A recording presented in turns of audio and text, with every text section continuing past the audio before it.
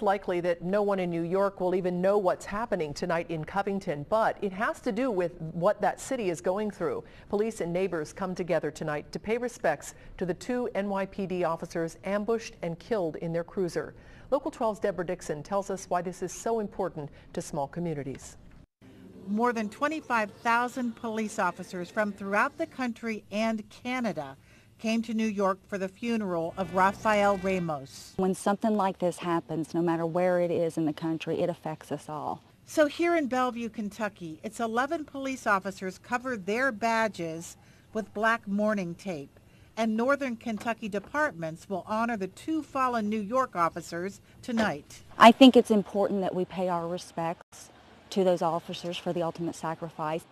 Even in this tiny river town of Bellevue, Kentucky, the executions of 2 police officers hundreds of miles away is a reality check for cops here. Something that we don't think about on a daily basis. We all have computers in our cars, and a lot of the officers will go ahead and do the reports right there in the car before they even leave a scene.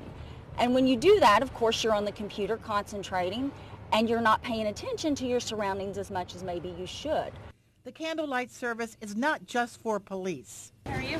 I'm good.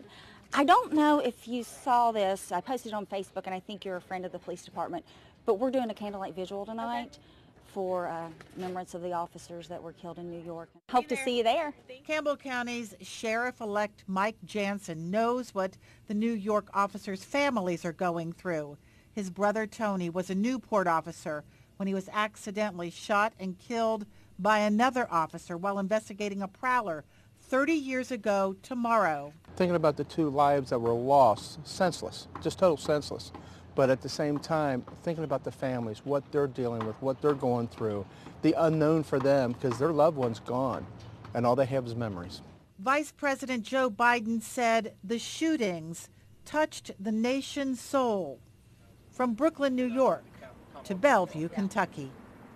Deborah Dixon, Local 12 News. And the memorial begins at 7 o'clock at the Northern Kentucky Police Memorial, which is right at the foot of the Roebling Suspension Bridge. And again, that is at 7 o'clock tonight.